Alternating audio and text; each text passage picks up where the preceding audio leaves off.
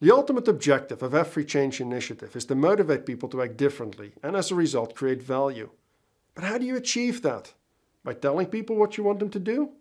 By wielding a carrot or stick? Or by appealing to their sense of community? No, those approaches don't work. They appeal to the mind but don't give a compelling answer to the question, why should anyone care? Succeeding with change doesn't start with creating the best plan. It starts with understanding what makes people feel great. That is why Martin Luther King gave an I have a dream speech, not an I have a plan speech. Winning hearts and minds and guiding the way forward are the skills that make the difference between an average and a great change manager.